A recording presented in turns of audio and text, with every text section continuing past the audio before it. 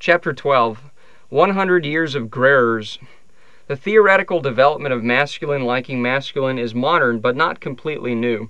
In the recent past, many have reached similar conclusions to Grerro. For this we are indebted to them, while it would behoove us to learn from the reasons of their failures. Gemeinschaft der Eigenen and der Eigene. The prevalent view of so-called homosexuality in the early 20th century Germany mirrors today's two gay dogmas.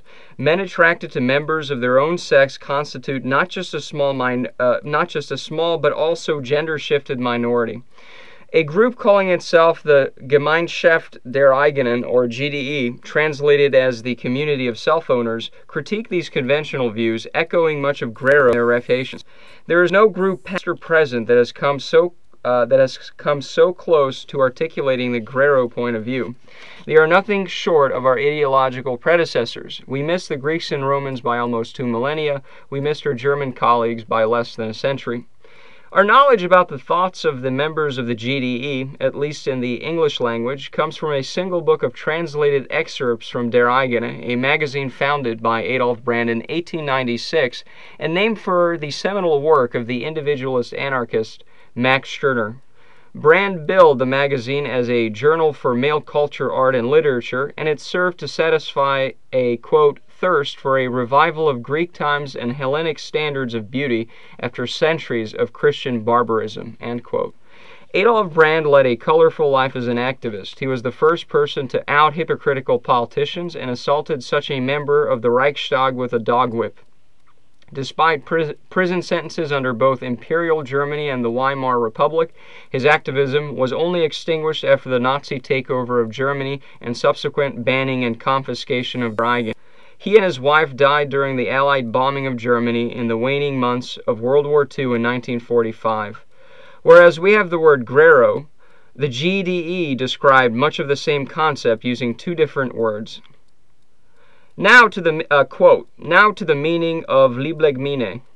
I point out that this word is a new coinage of mine. I had to find a word that, until now, had not been dirtied in the mouths of people. I selected a double title so as to indicate by Freundesliebe, love of friends, that in this collection is as much that is less consciously characteristic of Mine, chivalric love, much in which this feeling perhaps unconsciously pulses under the surface, end quote.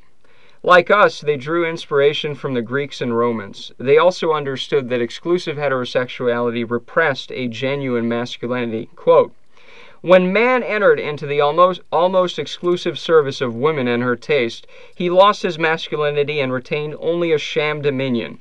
Woman has gained personal rights for herself, also legally. Good, let her have them, as far as her personal strengths reach. But it is also time that man think about himself, and we need an emancipation of man for the revival of a manly culture, and it is this that I'm advocating here, end quote. Of course, if a genuine masculinity included love of other men, then culture must be the culprit for the lack of same-sex desires. Quote, allegedly, a man can only have sexual feelings for a woman, and a woman for a man. The individual person from the beginning on has feelings to a certain extent for persons of the same and of the other sex. Mostly through public prejudices, one feeling is reduced to traces. Situational homosexuality, or pseudo-homosexuality, was critiqued by the scientist Benedict Friedlander. Quote, recently, the most productive of the medical doctors who have been writing about things sexual have wanted to separate Hellenic pederasty, sanctified by national custom, as a pseudo-homosexuality connected with bisexuality from genuine homosexuality. That this national custom was based in much higher degree of bisexuality than on pure homosexuality is correct, of course, as has been said, and this was long ago emphasized by us and others. But since it is still a matter of true love among those truly of the same sex, it is simply incomprehensible what should be pseudo about it, end quote. Adolf Brand understood the purpose of indoctrinating young men against the same-sex attractions via criminal statutes or insinuations of effeminacy as a way to decrease the incidence of such attractions. Quote, All opponents of our movements are still seeking today to be guardian of the male youth and to convince them that friend love is a vice or a crime, and that intimate relations with a friend are at least unmanly, so as to keep them away from cultivating such relations." End quote. The obviousness of a sexually ready youth being sexual was acknowledged. Quote, "I hold the close relationship of man to youth, and youth to youth to be a strong element of the state and of culture." End quote. And not just acknowledged, but even recommended it as a public duty. Quote, "All should finally know that natural and moderate sexual satisfaction of young lads and men among themselves is no sin, but rather a clever outlet of nature in the time of puberty, which is a transition to a genuine sexual intercourse, and which one may rationally neither hinder nor suppress, as the insanity of the medical charlatans and sanctimoniousness of our current Reichstag demands. One should rather give this clever self-help of nature imaginable help and consideration, and carefully guard against disturbing the sacred charm of such harmless joys of life through senseless prohibitions and interferences. Indeed, one should even follow the goal of regarding the general cultivation of such intimates services of friendship as a matter of public welfare, and make the close joining to a friend a self-evident duty of every young man." End quote. Moderation was not just a slogan. Quote, "What is actually to be punished then? Absolutely every intercourse of a man with a boy under 14 years." End quote. Their hope was that after laws were overturned, public opinion would soon change, allowing a blossoming of previously suppressed same-sex attractions. Quote, "The opponents of the repeal of paragraph 175 have also already based their standpoint on the indication that, after the repeal, the number of homosexuals would increase. They are not entirely incorrect. To be sure, the repeal in and of itself would not change the situation very much. But when public opinion recognizes our love as having equal rights, when an arising new culture has again established the basis of aesthetic feeling, then surely thousands will reflect on themselves and also bring to development their homosexual drive, which in addition to the normal one was asleep in them, and which our contemporary culture has suppressed and destroyed with 100,000 influences." End quote. Again, this change in attitude was premised on the idea of innate but suppressed sexual flexibility among most men. Quote, "The GDE stand on the point of view of a bisexual tendency of all people, which we inherited from father and mother, and which is the primary form of all varieties of love. The GDE is convinced that only this bisexual tendency of all people and its recognition in every individual can yield the new powerful foundation on which mutual understanding in sexual question is still possible at all, and on which alone the fight for equal rights of love of friends in addition to woman love can lead to victory." End quote. And, quote, "But a homosexual feeling is found along with the heterosexual in almost every person." End quote. Their only flaw was to not call out that the category homosexual itself creates the conflation of effeminate types, and those we can now describe as Grerrors. As homosexuality arises out of a focus on procreation, it is irredeemably tainted and should not be used. On November 29, 1933, Adolf Brand sent a letter complaining of the Nazi seizure and ban of his material. Quote, "Ladies and gentlemen, as an honorary member of your society, I feel obligated to give you a detailed report on the utter futility of continuing my life's work in the new Nazi Germany. I am assuming here that you are sufficiently informed that the Nazi Party expressed strongly against all the efforts of same-sex love, long before the seizure of power in January of this year. When the elimination of paragraph 175 was proposed in 1929, the Nazi Party threatened to hang all the homosexuals and expel all the advocates of the abolition of paragraph 175 from Germany as soon as Hitler came to power. Immediately after Hitler's seizure of power earlier this year, all sorts of strict measures suppressing the homosexual movement were enacted. Originally, these persecutions were directed only against the ugly excesses of the movement. They were limited at that time to the closing of whorehouses that have always harmed the whole movement in the eyes of all decent people. There were police actions in the interest of cleanliness and in the interest of the reputation of the movement were welcomed by us. In addition, we thought correct the confiscation of writings and books that have actually been only trash, or those tabloids that by their unscrupulous sensationalism gave the movement the worst reputation. I only remind you of the awful cheesy magazine Men for Sale by Frederick Radziwiłł, whose totally mindless rag was just base babble on the stupidest sensibility and literary pretension of the gay populace. The confiscations took on an essentially different character with the destruction of the writings of Dr. Magnus Hirschfeld. Because Hirschfeld was also a Jew, his persecution was also due to anti-Semitic tendencies and prejudices, and thus homosexual Jews view him as a martyr in the mold of the Middle Ages. You know that I have fought Dr. Hirschfeld also, but not because he is a Jew, but because all of his pseudoscientific work stood against our view of the widespread bisexual predisposition of men and narrowed the homosexual inclination in men to a unique feature of the so-called earning, effeminate gay minority, a catastrophic danger to our entire movement. His false and ridiculous earning theory degraded the manliest men in world history to half women. Hirschfeld's burning bust and books on the pyre of German students was the first realization of this threat. On the 3rd of May, a week before the bonfire, three detectives from Berlin came quite unexpectedly.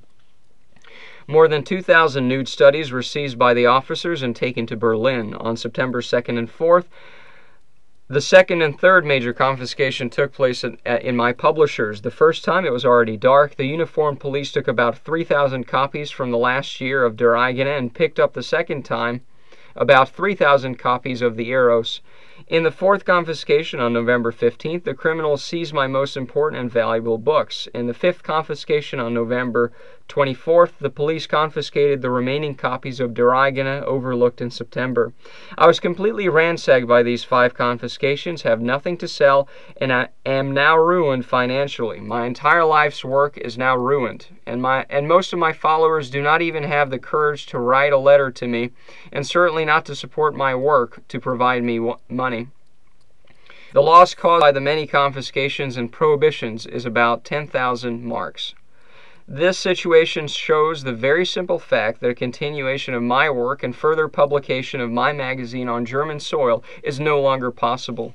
Further publication of my magazine, Der Eigene, can only happen in foreign countries where the consequently necessary freedom of the press and legal certainty persists. End letter. First, they came for the sleazy tabloids. An attack on gays is an attack on Grerrors, if not out of principle, then out of self-preservation. Gore Vidal. A quote from Gore Vidal. I was about 23 at the time and prone to theorizing. Also, I said very vaingloriously that it is possible to make any man. I may not be the person who can do it, but someone can make him. Dr. Kinsey agreed. End quote.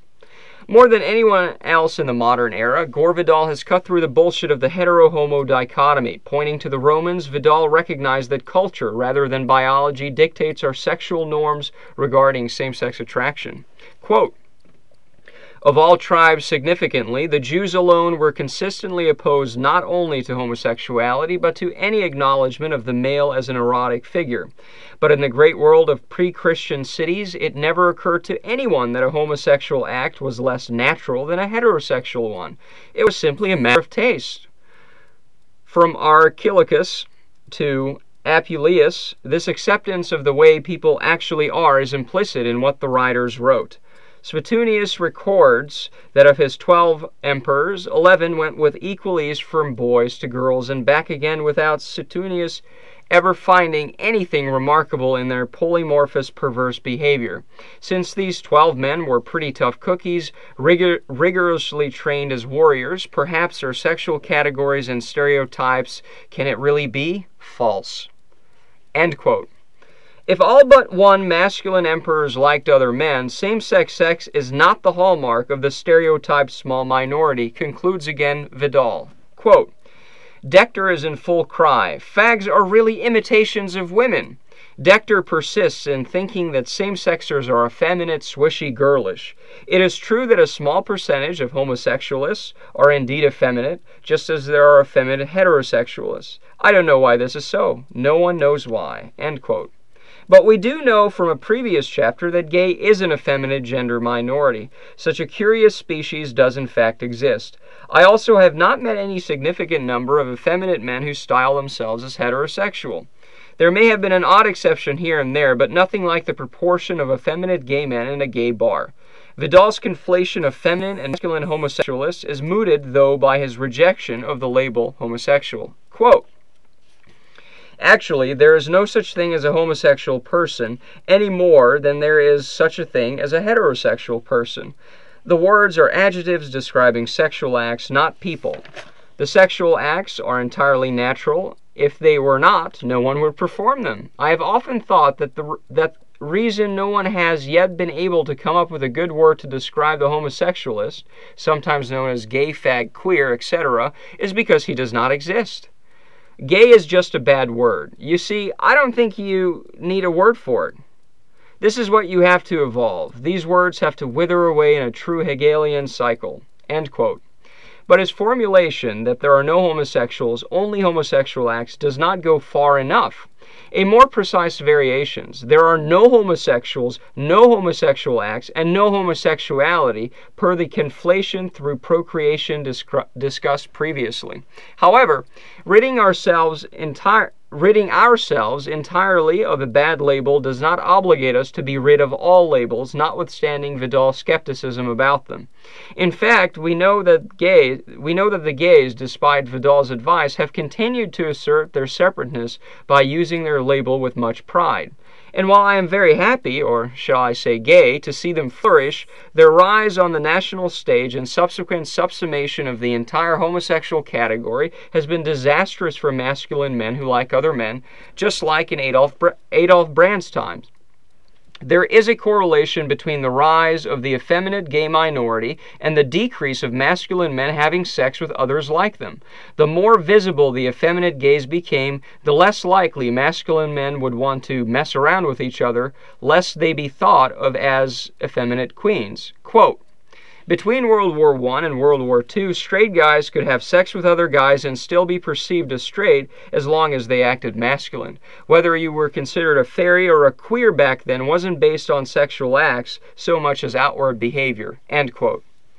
Gore Vidal's near-miss flyby is even more maddening, since he himself provides evidence that effeminate gay men's prominence has restricted the number of masculine men wishing to associate with same-sex sex. Quote, "I have noticed a very interesting change in my own lifetime, and that has been the fact that the quality of trade has fallen off. When I was young, there was a floating population of hetero males who wanted money or kicks or what have you, and would sell their ass for a period of their lives. Later, they would marry and end up as construction workers or firemen or in the police department. And that was that. Their phase was over.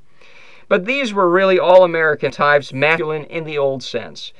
There has emerged a new physical type who seem feminine to me, and I use the term in its old sexist sense. Very schmoo, soft shoulders, flat muscles, broad hips, high voices." End quote. Another author, Pierre J. Tremblay, recounts that during his adolescence he witnessed and participated in more same-sex acts than would be the norm in later decades. Quote, "In 1960, I was 10 years old and growing up in a working-class environment where male homosexuality was the rule, not the exception. Its predominant manifestation was the sex with equality, thus including mutual masturbation and oral sex, but not anal sex. The latter was not even thought about, except for eventually learning that passive anal sex was an activity engaged in apparently degraded males who thought themselves to be like women, or were labeled as such because they were accepting the status of being anally penetrated. As for ourselves living in a world where effeminate males did not exist, our sexual activities with other males generally reflected our social relationships, most sex with one's best friend and lesser sex with lesser friends. We also had girlfriends girlfriends and knew what was to be done sexually with them, as it was so well understood via having learned the word fuck and its clear meaning. This explains why even the thought of fucking one's best friend was precluded. The activity or related desires was in violation of our equality-based male bonding friendships. Sexual activity was also only a small part of our daily activities, and it was not an everyday activity, although at times it was enjoyed more than once a day." End quote. So Gore Vidal was complaining about the lack of masculine prostitutes in 1974, but as late as 1960, we still have first-hand experience of the predominance of same-sex sexuality among typical non-gay youth. What happened in the intervening few years? The effeminate gays became visible. The Stonewall riots were in 1969, the first time gays massively revolted against state-enforced discrimination against them. While the late 60s provided an increasing number of gays on TV, the dams burst after Stonewall. While there were a dozen gay-themed TV shows in the 5 years before Stonewall, there were almost 3 times as many in the 5 years after. Before gay prominence on television, homosexuality was just an amorphous evil, but without the effeminacy stigma. It was strongly discouraged, if talked about at all, but just like drinking and smoking, boys will be boys. This also explains why Kinsey's same-sex numbers from the 1940s reached well into the double digits, while today barely 5% of the male population admits to same-sex sex. Kinsey was not cooking the books. The repressive 1940s were actually more free because there was less open talk of the evil monster and no association with effeminacy. Same-sex sex was such a taboo, it wasn't. All that changed when the out and proud gays showed up with their feather boas and assless chaps. Tremblay, on his later experiences with the gay community, around the same time Gore Vidal noticed an uptick in effeminate prostitutes. Quote, "When I ventured in the gay communities in 1978, a major new experience involved the learning about the so-called gay-identified males, many still being teenagers, and they often were gender nonconformable. As a rule, they had also grown up thinking themselves to be the only ones with homosex desires in their neighborhoods, their schools, or even their town or city. Their feelings of isolation had been extreme, resulting in their belief that male homosexuality was exceptionally rare, and many had grown up perceiving themselves to be freaks." End quote. And the culture through the media gladly played along to this gay cluelessness as a way of discouraging same-sex behavior among the masculine. Of course, there is nothing wrong with the feather boas or assless chaps, but it's still improper to compliment ladies on their mustaches. What about those of us who are not into that stuff? How can we be part of a group that is both effeminate and claims minority status when we are masculine and numbered 90% in better days? Without labels, we have disappeared even more than before. Hence the need for a label. Gays have theirs, we want ours. Grerrors allows masculine love without shame. As the Greeks said, open love is better than secret love. But without a word to describe a concept that is mutually understandable, that open love cannot exist. The love that dare not even know its own name is one that remains inexpressible. We are animals barking at our own reflections at a longing that cannot be realized, at innate desires that quietly bubble up and sometimes explode. This is what makes homophobes want to herd gay men. Even if we realize what we are mutes in a land where no one speaks our language anyways. Without a name, we are ghosts rematerializing only temporarily as the punching bags for moral panics. However, Gore Vidal's greatest error was not his failure to recognize gays as effeminate and separate, nor his rejection of necessary labels. Gore Vidal was a fatalist. What does his novel The City and the Pillar refer to? The story of Lot and his wife fleeing Sodom and Gomorrah. The wife looks back with fondness and turns into a pillar of salt. Don't look back on the past, move on. Gore Vidal realized at a young age that he would never find a love like Jimmy Trimble. But why not? Are 1,000 brief anonymous adhesions any better? Nostalgia is counterproductive, but without Grerrors as a theory, proto-Grerrors feelings rear their heads only temporarily in a few crevices, a quick relationship behind everyone's back, or 1,000 anonymous blowjobs. In the novel, why does Bob reject Jim's advances? Culture.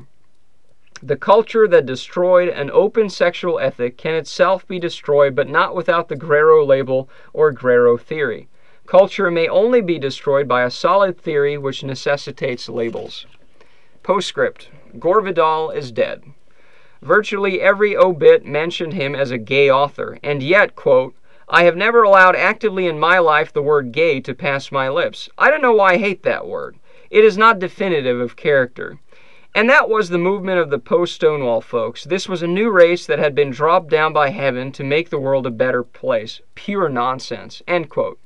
So much for that. An online gossip rag makes the wild claim that City and the Pillar featured, quote, overtly gay characters, end quote. The New York Times misunderstood it as a coming-out story. No! Gore Vidal's whole point was that that Bob and Jim were two normal, all-American boys of the sort that I had spent 3 years with in the wartime army who would challenge every superstition about sex in my native land, end quote. They were explicitly not gay, but two young men who escaped the gravitational pull of the passively acquired cultural trait called heteronormativity. Too bad the difference is lost in today's homosexual conflation. By not formulating a label in theory, Gore Vidal shows us that if you don't have a name, people will make one up for you, even one that you have actively rejected for decades. But Vidal probably did not care, thinking himself as a Roman emperor without need for labels. If society were to move more towards the kind of what I think the attitude you've expressed here, as not putting so much importance on one's gender identity and sexual identity, what implications... What do you think Julius Caesar would have asked?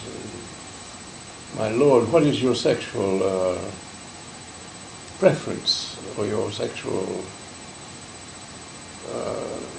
designs and strategies? What is it, Caesar? Mm-hmm. You know, he'd send you off to have your head chopped off. Androphilia. Before my foray into the gay world, my understanding of the gay was based solely on effeminate types I saw in the media. So how could it be universally true if I had not met many gays? It's just stereotypes, I wanted to believe. Desperate to find others like me, I put aside my skepticism and plunged into the gay world. After a relationship left me thinking about why the gay world had none others like me, I found the book Androphilia. With the subtitle Rejecting the Gay Identity, Reclaiming Masculinity, and a pair of Spartan helmets on the cover, I had high hopes. Maybe there were others like me after all. The author, Jack Malebranche, promises a manifesto for, quote, men who love men but who are sick to death of the gay community, end quote. Androphilia is an attempt to, quote, reclaim this rich male heritage for men who love men. It dismisses those who want to confine homosexual males to a cliched, effeminate stereotype and suggests a different way to perceive a homosexual desire and encourages homosexual and bisexual men to thrive unhindered by the limitations of the gay identity. End quote. Further, quote, gay stands for the notion that sexuality engenders ethnicity and complete social identity. I have virtually nothing in common with most members of the gay community. That includes lesbians, queens, transsexuals of all religions, nationalities, and races. They are not my family. They are not my people. Why should I identify more closely with a lesbian folk singer than with other men my age who share my interests? I strongly identify as a man. I value masculine qualities in myself and in the men around me. In my adult life, I found that I am most comfortable among other men, regardless of their sexual proclivities. Gay culture embraces and promotes effeminacy. The phrase gay man implies effeminacy. As a deterrent, opponents of homosexuality have attributed a stigma of innate femininity to all men who engage in sex with other men. All is good end quote. All is good so far. However, trouble in paradise. Quote, the insistence by essentialist gay advocates that homosexuality is absolutely innate and inflexible, combined with their celebration of effeminacy, has actually fostered the perception of a mutually exclusive relationship between masculinity and same-sex desire. The idea that homosexuality is not a choice, that homosexuals are absolutely born that way, seems always to have been more a matter of faith and of political convenience than of honest or objective analysis. End quote. Yes, gay men are wrong to associate all of same-sex with only their kind only with their kind and effeminacy. But the problem is the conflation of homosexuality through procreation, i.e., the concept of homosexuality itself. But gay men are in fact born that way, as shown by the ample material on the gay gender, which needs no repetition here. Instead, Jack ignores the science as inconclusive and continues to assert that gays were made that way by their own gay culture, usually prefaced with dismissive harangues about discrimination that a more masculine Jack certainly never had to face. Quote, "You'd never know it from listening to many gays, but most homos today actually are harassed, beaten, or arrested due to their sexuality, and they face minimal, if any, discrimination. Nevertheless, the gay party tells us that we homosexuals must band together to fight against high school bullies and to encourage kids to come out and ghettoize themselves into little gay support groups where they can become conversant in party dogma and avoid ever having to learn to deal effectively with their straight peers. Homosexual males are males who have been robbed of a masculine ideal. Most are lost boys without a sense of what it means to be men, Peter Pans who never become men and leave the never land of the gay party life. Homosexual males don't become men because they're never expected to be. Homosexual males don't become men because they're never expected to, because they don't recognize themselves as real men. They regard straight men as men and regard themselves as something else. Because they've been stigmatized as being effeminate, they play at being womanlike, but they're simply not female." End quote. With exhortations to, quote, "abandon affected gay behaviors, surround yourself with men, and explore male culture," end quote, the confused reader may think he's perusing a pamphlet from an ex-gay ministry, except Preacher Jack accepts same-sex sex as long as both guys like to go fishing every once in a while. Picking on gay men and attracting self-hating effeminate men, feigning masculinity to your movement, do not sound like good ideas. Jack thinks that because he was part of gay culture, drag, go-go dancer, and other hijinks for a short while, that for all others it must be a phase too. All the disadvantages of having a girlfriend with all the societally mandated disadvantages of having a boyfriend. Such a facade crumbles quickly, though, as neither Jack nor I bought it for much time, if any at all. I doubt that either of us had to make a concerted effort to pull away from a culture that we felt was not us. But what about biological men for whom prancing about and faggotry do feel natural? Jack's empathy levels don't permit that thought. For, quote, "Ice skating is a good sport for women. It's pretty and feminine. Only the male skating is offensive. If I wanted to see some fucking queen in a spandex gyrate like a fucking whore, I would go to a fucking gay bar." That's what I get from most men. It's embarrassing to watch because the skater is embarrassing himself. It's uncomfortable to watch a man dishonor himself, end quote. While I agree that masculinity is not whatever you want it to be, and that gay men have a mistaken view of masculinity, their nature is not masculine. Whereas Grerrors seeks to be descriptive and describe men and gay men without the cultural noise, Androphilia is decidedly prescriptive and bossy towards gay men.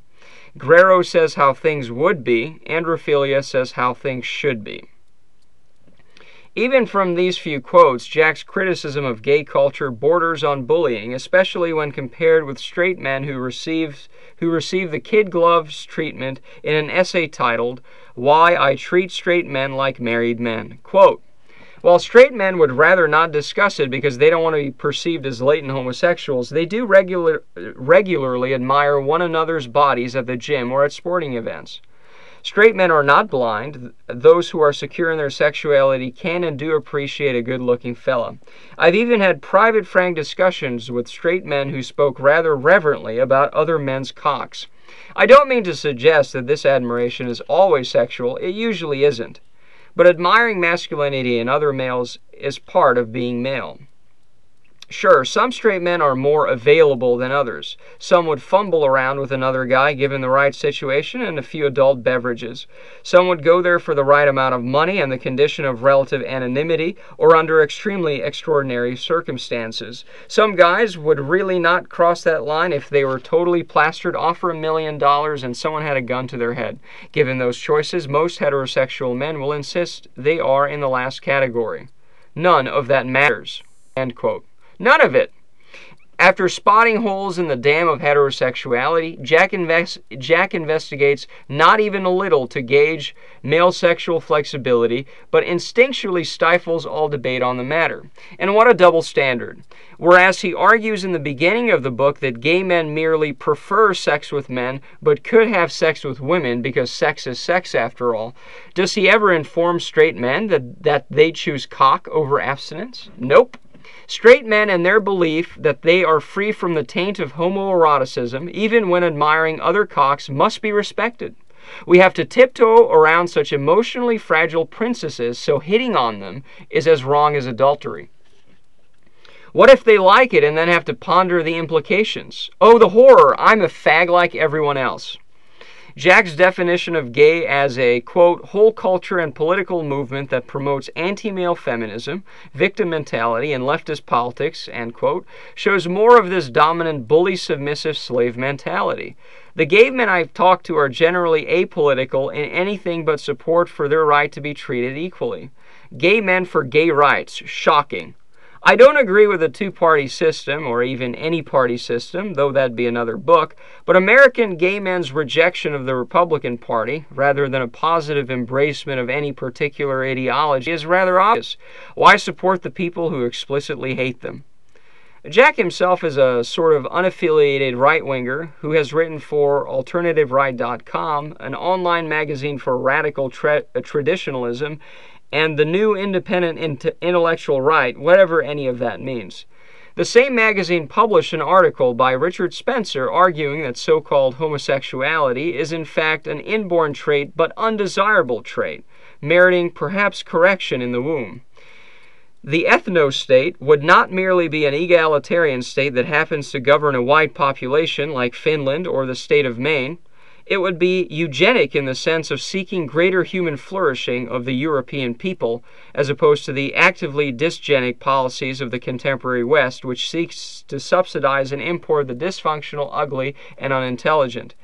A potential ethno-state would view homosexuality as an unfortunate malady for society as well as the homosexuals themselves. Simply letting be would be an option, but rational preventative steps might also be taken to ensure that fetuses undergo normal, properly gendered brain formation, all of which is entirely possible with existing technology and prenatal testing. End quote. It would not be fair to connect Jack with another author just because both have written for the same publication. I don't believe in crime by irrelevant association.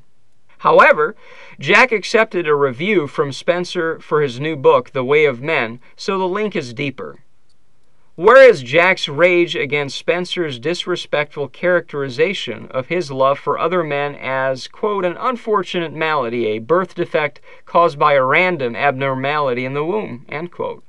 With dozens of pages of analysis of what's wrong with gay culture, some of it spot on, where is the outrage against a man calling you an aberration who should have been fixed? Oh, right, your straight betters can disrespect you, and you must take it like a man, which in this case is a euphemism for a chump.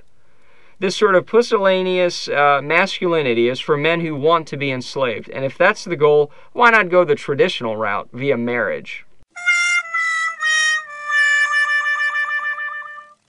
So again, straight men are not to be disrespected by facts like their minority in Roman Greece, or evidence confirming that most homophobes like Spencer harbor same-sex desires. Self-proclaimed straight men have a right to be unencumbered by evidence of their non-existence. Fags have the right, nay duty, to shut their mouths and rid themselves of their feminine airs. After all, could straight men's weak hearts handle the news that they don't really exist? That would make the darlings uncomfortable. Token homosexuals kept for the purpose of, but I have a gay friend, should keep quiet lest their house faggot privileges be revoked. Oftentimes, this androphile masculinity feels as superficial as Junior putting on daddy's suit and tie.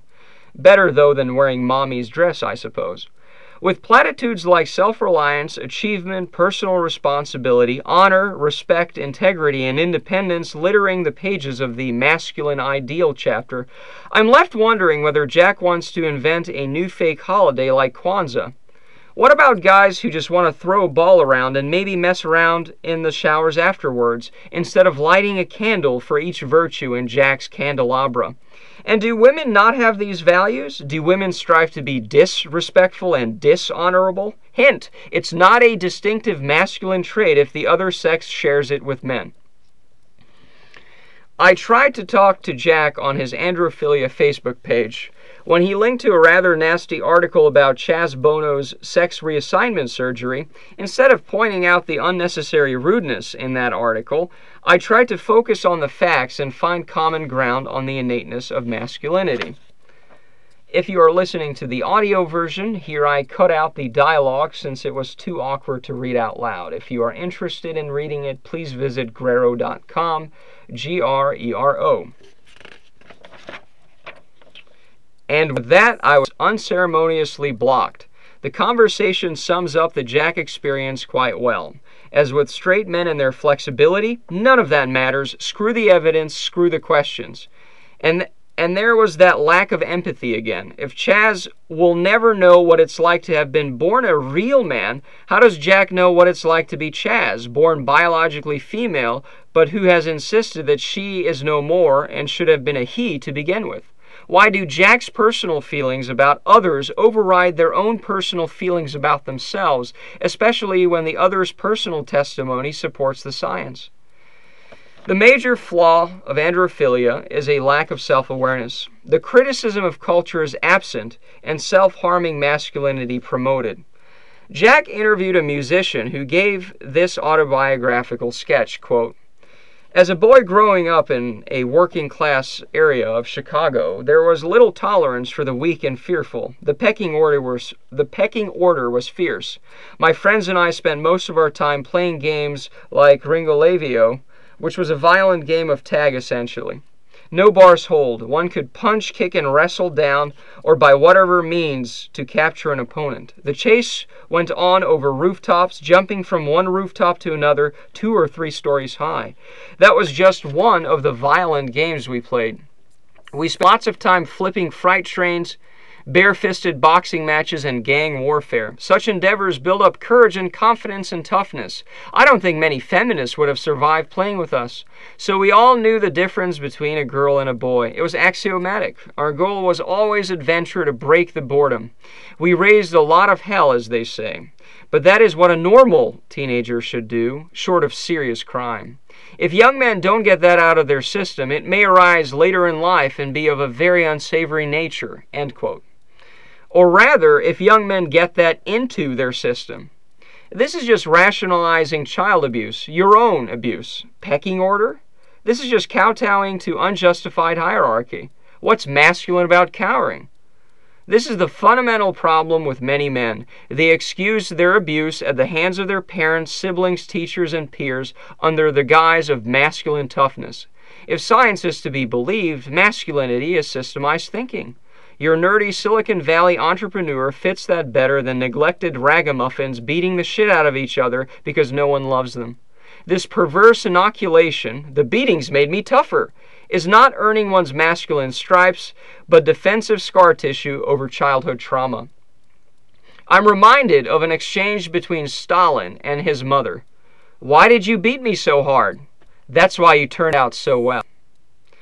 Later in life, with his paranoia in full bloom, Stalin gave the following orders to extract confessions from his own doctors: "Beat, beat, and beat again." A very unsavory nature may arise indeed. The interviewee subscribes to Asatru, which is an ancestral religion.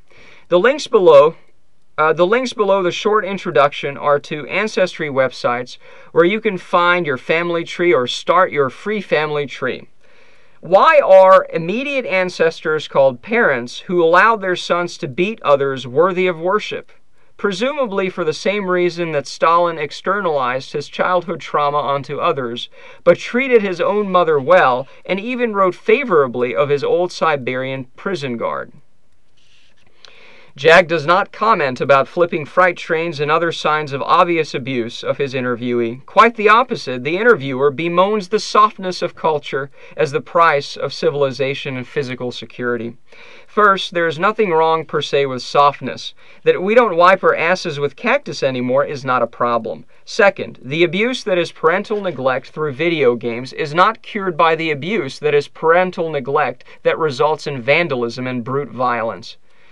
In Androphilia, Jag downplays, quote, only routine harassment, quote, he's experienced by dismissing it as, quote, the kind that any kid who is different experiences in high school, end quote, while he lashes out against gays who manufacture the illusion of oppression and victimization.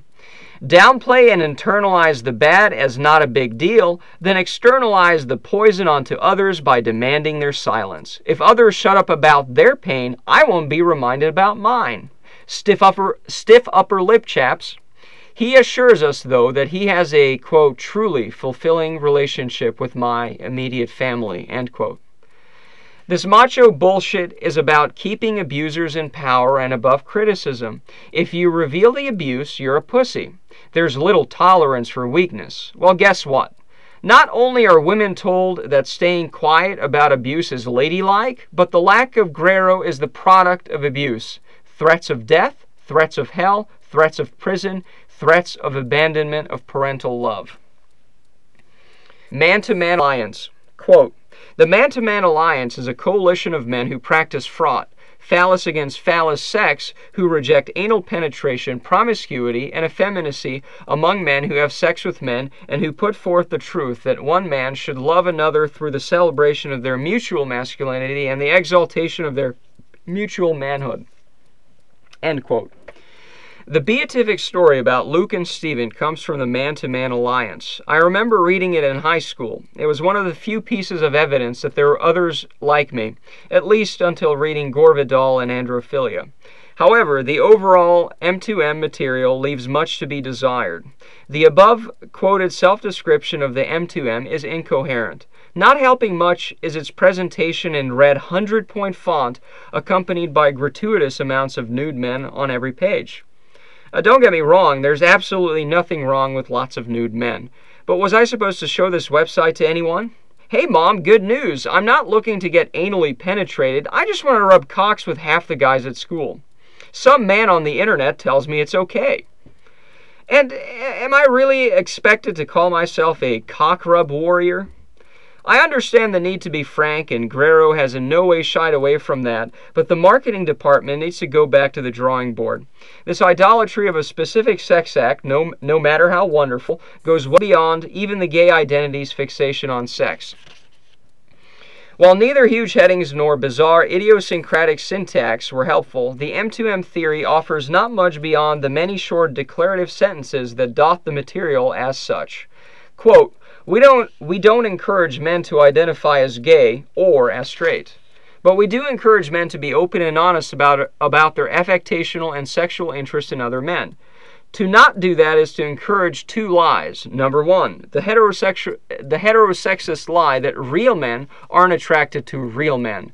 Number two, the analist lie that only gay males are attracted to other males and that all of those males do anal and are promiscuous and effeminate. Both heterosexism and analism are lies. Both are byproducts of heterosexualization, and both are lies. End quote.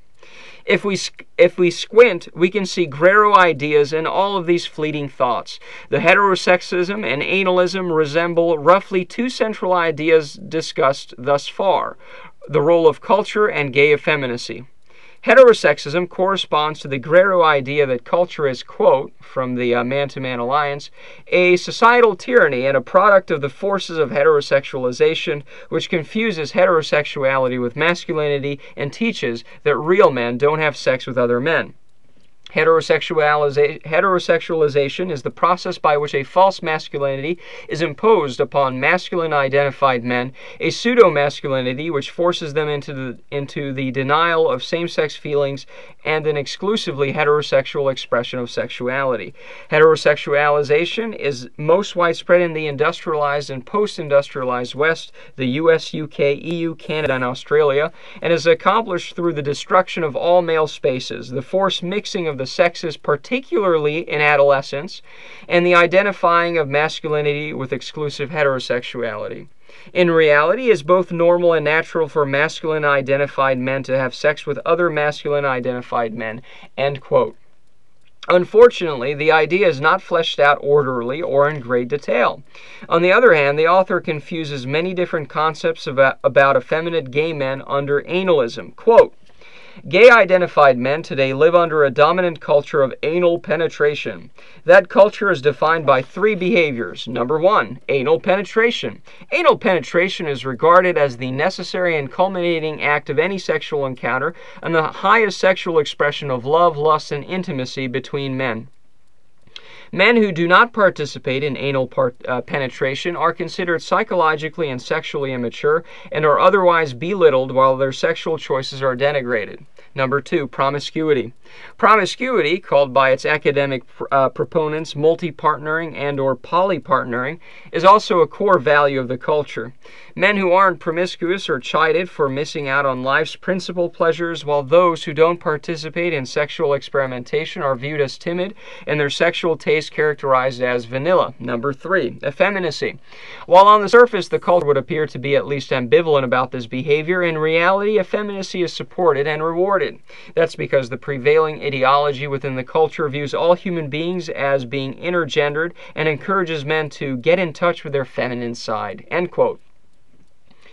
As with androphilia, M2M treats effeminacy both as negative and a choice. One can easily see where the anger against anal sex comes from. The author of the Man-to-Man Alliance, Bill Weintraub, lost his lover to AIDS, but personal biases should not detract from presentability or coherence. As M2M did not fully dissect culture, it's a broken knife stabbing wildly in the dark at the wrong enemy.